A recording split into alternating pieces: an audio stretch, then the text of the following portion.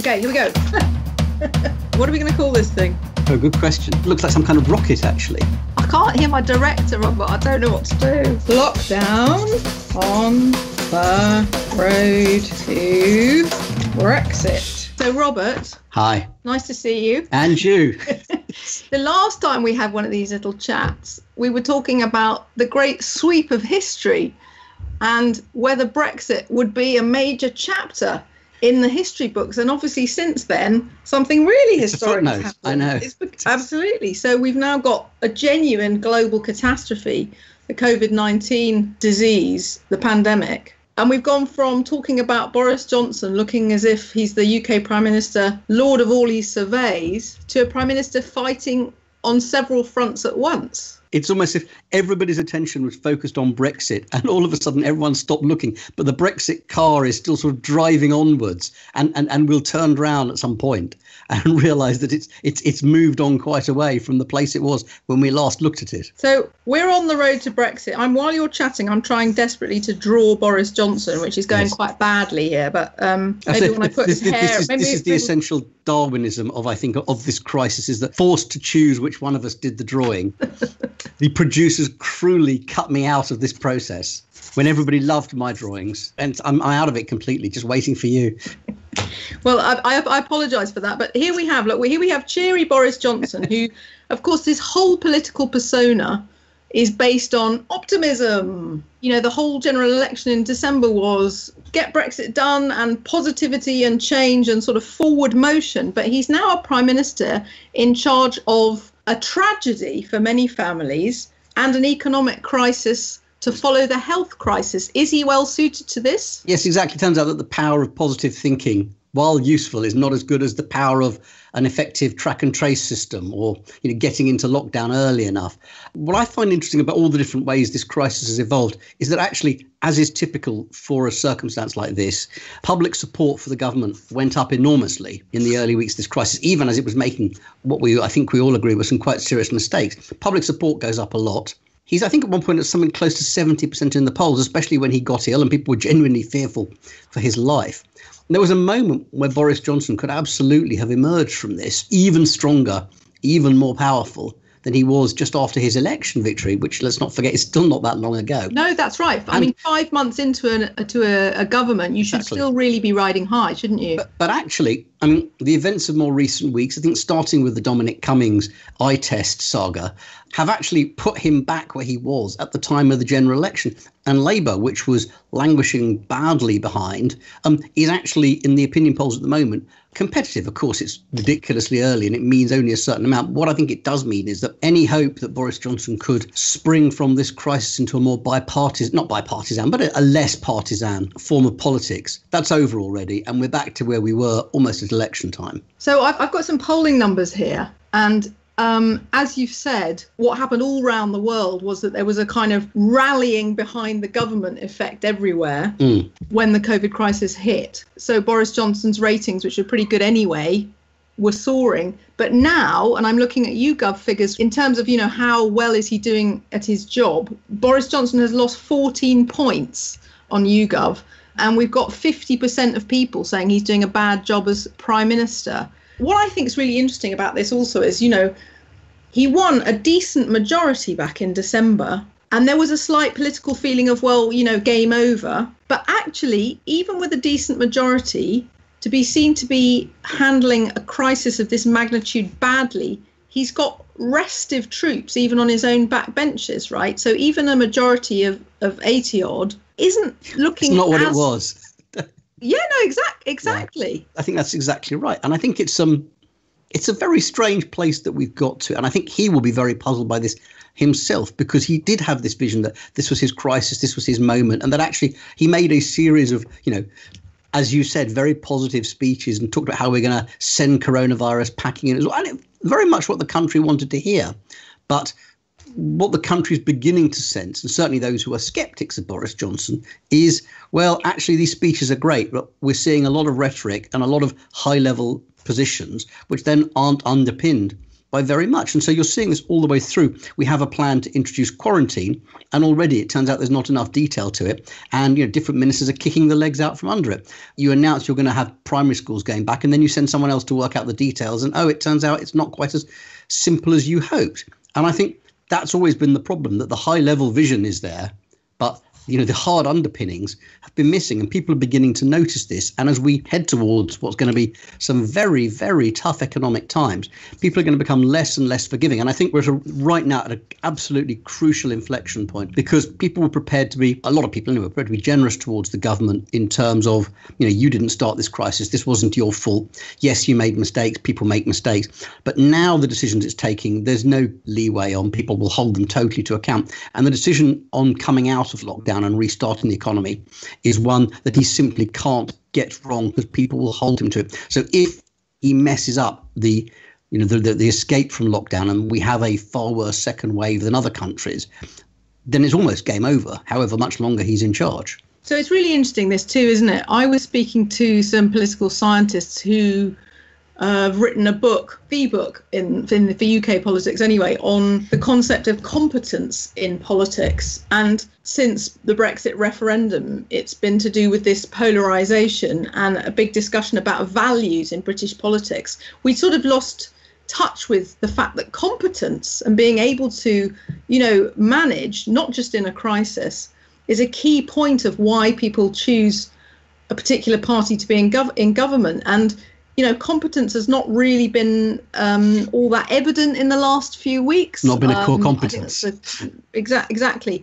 And then the other thing that's new for us since we spoke last time is that we have a new leader of the opposition. We've got Keir Starmer, who I've been trying to draw here with his little red tie and his quiff. You've now got this other problem for Boris Johnson, which is the contrast with the opposition leader is not what it was. He was facing Jeremy Corbyn in the general election in December. He now faces Keir Starmer, who is a very experienced lawyer and so good at sort of picking over the government's performance day to day, but also looks like the kind of guy who might be able to run things. It's a competition again, right? Yes, I think that's absolutely. I'm not sure where I place how well Starmer's doing at the moment, because it's very hard to make these kind of judgments so far from a general election. What I think you can see is he's not doing very much wrong.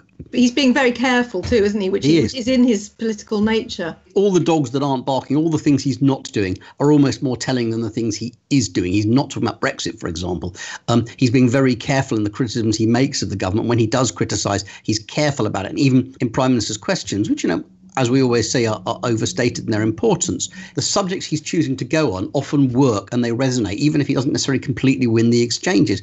And so, as you say, you have a leader of the opposition who at the very least looks like a leader of the opposition, who passes that absolute early test where people look at the new leader of the opposition and go, can I imagine him in front of number 10? He passes that test.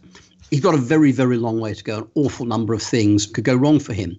But the Tories know they've got to fight on. And Boris Johnson was certainly discombobulated in the first couple of weeks of facing Keir Starmer, as all of a sudden he had somebody he couldn't knock around as much. It's one of the reasons why they were so desperate to bring back MPs, so you could have a bit of a cheer around him when he engaged in the kind of rhetoric that he engaged in. I think the bigger question, though, is whether in the end this delivers for Keir Starmer, or whether we're simply back in the place we were at the time of the general election, of a highly polarised country, with the people who don't like Boris Johnson liking Keir Starmer and the people who do like Boris Johnson still liking him.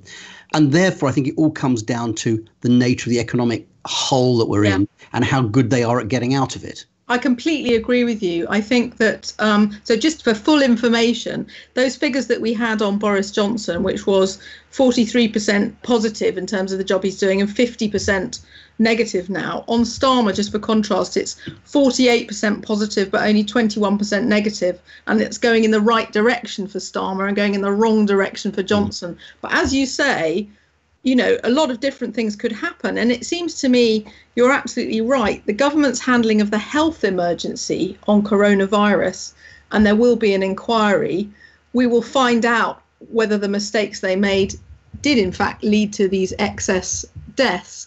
In terms of the Tory party, if the Tory party can't manage an economic crisis, then it's a sort of terrible had enough practice. Double, triple. Well, it seems ridiculous because it's such a long time ago. But the example that the political experts tend to give is still Black Wednesday, right? Back in 1992, when a Conservative government presided over an economic disaster that led to ordinary British families losing out and to a prolonged and painful recession. So they've got that in their kind of political, well, closer than folk memory. But are they paying enough attention to it, I wonder? I think the analogy of Black Wednesday isn't perfect for a couple of reasons. One of the things about Black Wednesday that was so catastrophic for the Conservatives was, the public don't spend that much time looking at politics. They zone in and out, occasionally catch something. And, they zoned in quite seriously on Black Wednesday. They understood that the Tories had made a complete Horlicks of the economy, and they didn't forget it, even though actually in the years that followed, they did quite well in bringing about an economic recovery. The message was there. In this case, it's different because the public does not blame the government for this crisis. It might blame the government for the way it's handled it, but clearly this is a global pandemic. It's not this government's fault. So we then into the session of how they respond to the government in the months and years that follow as we go through this. I think it's a much slower and more attritional exercise. One of the things I think, and therefore I think a perhaps better analogy is the mass unemployment of the 80s under Margaret Thatcher, because I think we're going to see extraordinarily high levels of unemployment. The question then is, do you have a vision and a strategy for getting us back, getting these numbers down, restoring the economy? And that I think is really interesting because I'm not sure yet that I see the vision for the economy that is comparable to Thatcher's vision. Thatcher had a vision. She sank a lot of manufacturing industry. She turned Britain into a service economy. She pushed the single market. She opened Britain for investment. Vast amounts of foreign investment came in. That was a strategy. What is the similar economic strategy? Well, Boris Johnson talks about global Britain, but actually we're putting up barriers in a number of places for often good reasons of resilience, but nonetheless it's happening. We're negotiating trade deals which may well reduce trade flows, not increase them. The strategy comes down to substantial investment in infrastructure and, cutting edge industries. And these are perfectly good ideas, but these are not things that turn an economy around in 6 to 12 months. So I think the bigger issue that this government is going to face is, okay, you may have a strategy that works in 10 years' time, but we need answers in 10 months. Yeah, and this timescale you talk about is very interesting, isn't it? Because you talked about attrition on the government's reputation and attrition on levels of support. But that has to sort of start somewhere. So I suppose the other question is, when we look back on this period, will it be the handling of the health crisis that proved to be a sort of tipping point away from the Conservatives, or will it be the handling of the economic crisis, and will it be a failure to come up with this plan to avert mass joblessness or to make it, quite time tight? While all this is going on, the clock is ticking towards the end of June, which is actually a really significant date for the Brexit process, right? Because if we are going to ask for an extension and not leave at the end of this year, we have to do so before June the 30th. Yeah, I mean, I have to say I'm now a big skeptic on us asking for an extension. I think the odds look very low indeed. It's technically still possible, but none of the rhetoric suggests this is going to happen. The whole approach that Boris Johnson has taken towards this process is that actually nothing gets done until you're right on deadline. He's got a point in this respect.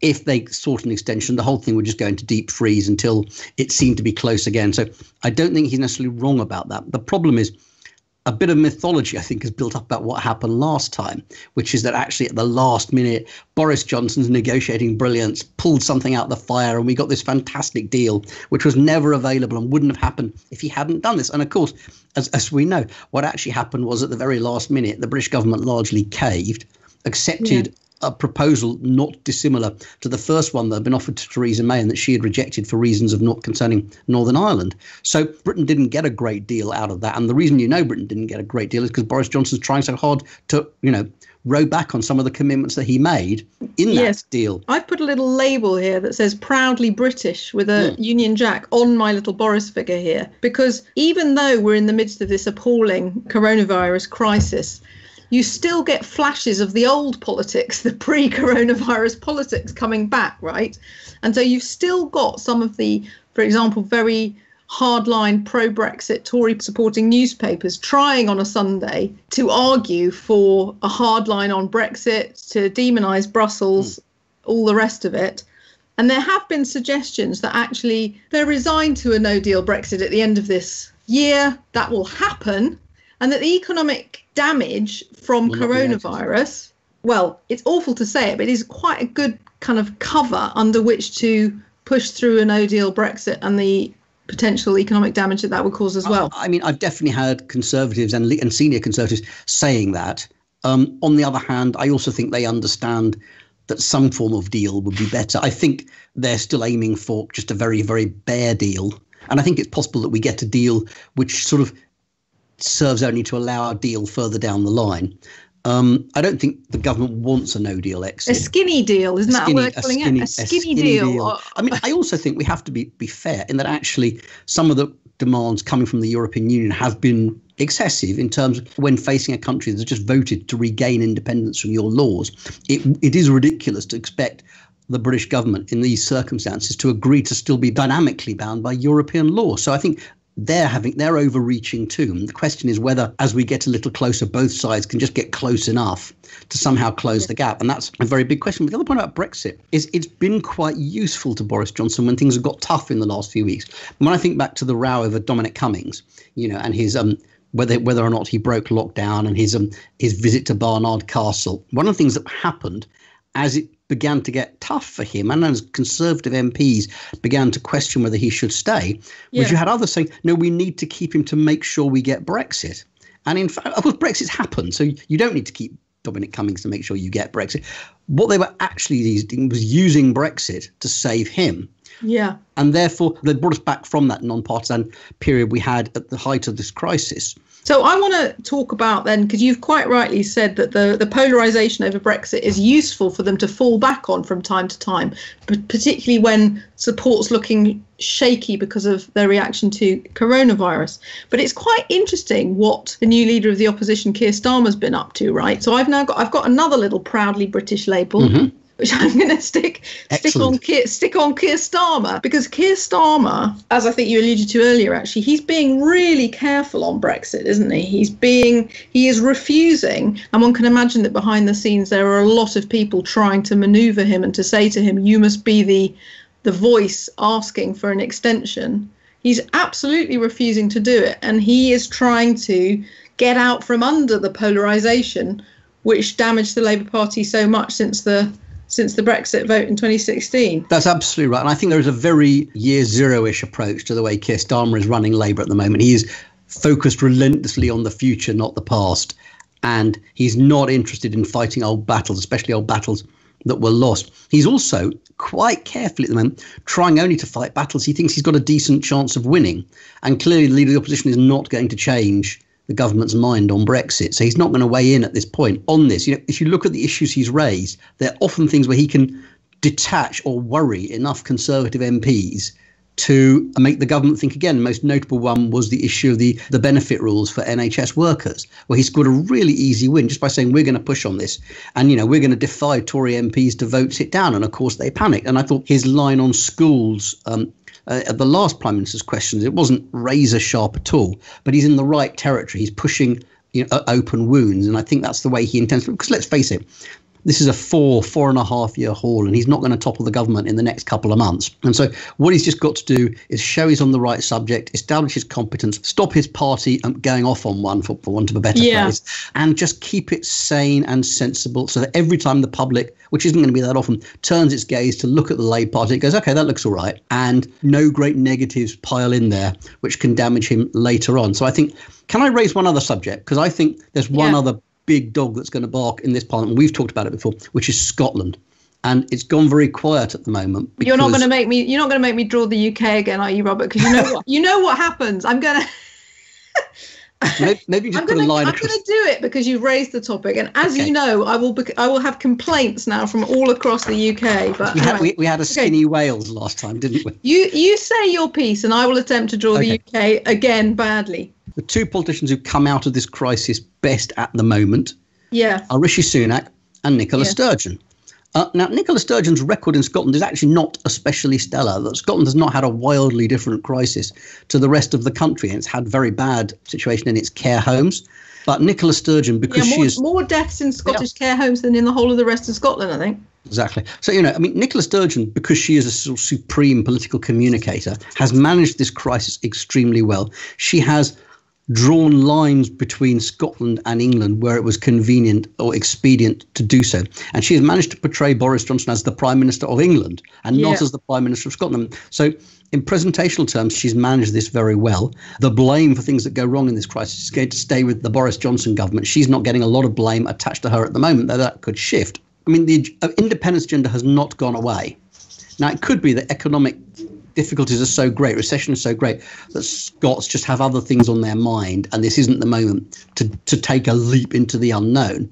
But I still think that the independence issue is the other big question that is going to come back to haunt this government at some point, if, assuming as I do, that the SNP have a good elections next year in the Scottish parliamentary elections. Then the other issue is that even if she doesn't think the time is right, she may not be able to hold back the tide in her own party, and she has challenges in her own party. So correct. I think that's an issue that's been bubbling away quietly because of bigger issues, but nothing Nicola Sturgeon has done so far has made it harder for Scottish independence. So as we move out of the crisis and into a phase which is much more about the economy, a lot of this is going to come down to, in terms of the political fates of the people in charge. We've talked about Boris in charge in London, Nicola Sturgeon in charge in Edinburgh, about where they can fix the blame for the things that have gone wrong, right?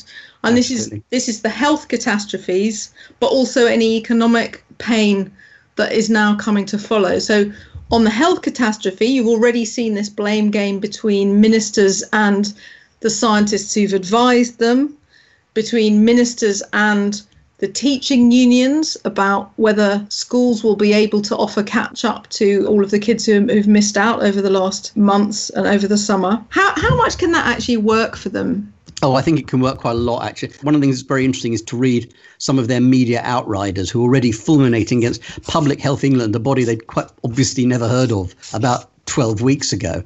Yeah, this is the Quango that's been in the front line, And Public Health England has got some issues to answer. It clearly has got some things wrong. But the effort to blame Public Health England, the effort to blame the civil service and Mark Sedwill, the effort to blame scientists, as you say, although they've got to be a bit more careful on that because the scientists can bite back and will. So they need to be a little more cautious in the way they do that. But, as someone said, everybody's keeping journals of what they did and remember what they've for the inquiry. But there is an absolute effort to blame this on the civil service machine and the quangocracy and Public Health England. And I can't remember who I saw last week talking about the blob. And the blob is a phrase that Dominic Cummings and Michael Gove used when they were at education to represent the teaching unions, the teaching establishment which resisted their obviously splendid reforms. And the blob was fighting this. And the blob has now become any institutional-ish organisation in government which is stopping them from doing what they can do. And it has become, it's become rather like sort of the Illuminati. It's this mysterious force upon which you can blame for things going wrong, even when you're in charge. But there is an absolute blame game going on there. They all know there's going to be an inquiry of some kind, though what kind, I think, is a very important question. They're going to try and find ways to turn the errors to their advantage and push reforms that they already believed in. The question is how well they can do that. And that's where it comes back to your points at the beginning about Keir Starmer, because that's where a really good prosecutor comes in handy. And the question is, can he make the case the other way that says you can blame it on all the other people you like, but you were in charge, you were the one with the responsibility to ask questions, and it's not good enough that you just delegate responsibility to officials and think that you can get away with that. But I do think the bigger issue is just going to be that people are going to be looking to this government saying, you haven't got the answers to my economic needs now. That's almost the be all and end all, I think, of it now. If they can show that they are in the right place on those questions, people will give them the benefit of the doubt on others. If they look like they are just being buffeted by every storm, then even the greatest communicators and campaigners in the Western world are not going to save them. So it's interesting because from the way you're talking, but correct me if I'm wrong, but I think from the way you're talking, you're sounding as if you assume that Boris Johnson will continue all the way into the next election. And I just wonder about that. I think in the height of crises, we all veer towards the dramatic. And, some of the early predictions, including from me, but the way the world was going to change after coronavirus. And you now start asking, well, Are our cities really about to become wastelands and we turn into green spaces, or are actually people going to slowly dribble back to them? Is it in fact the case that everyone's going to be a cyclist, or in fact do they live too far from it? That slowly people, inertia is a great powerful thing, and slowly people go back to the life they had before where they can. You're trying to tell me that politics is healing? I'm not sure I was going to go that far, but I think that Boris Johnson, the one thing you can be sure is that he's not going to want to be remembered as a failure if he can possibly avoid it. The idea that he would be pushed out of office quickly, I still find quite difficult. I mean, there is more discontent. Some of the magic powers have gone. This is all true. It's clear he's still not back to full health.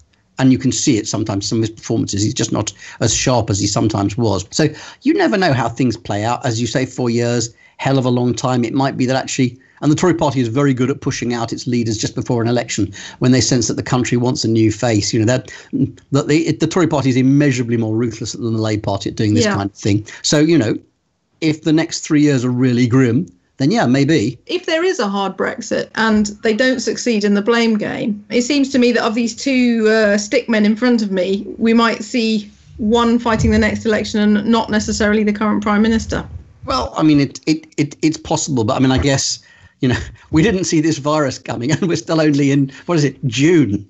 It's a hell of a long way to go, and we just don't know how it will play out. What I think you're right about is that Boris Johnson was the man for the last election. That much is clear, and he did the job that the Conservative Party and the Brexit coalition needed him to do.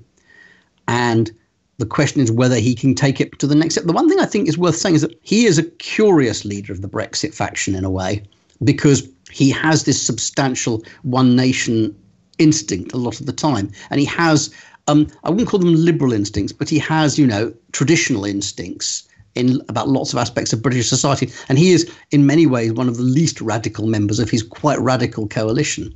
So what you can imagine is the next stage of the revolution, that it turns out that he's Danton rather than Robespierre, and that we need yet an even more revolutionary figure for the next stage. So he might turn out to be Danton. Yes, a popular figure among our viewers. Or maybe Marat, I don't know. Yes, I know. I was about to say, the other bloke in his bar. He'll be the bloke in the bar.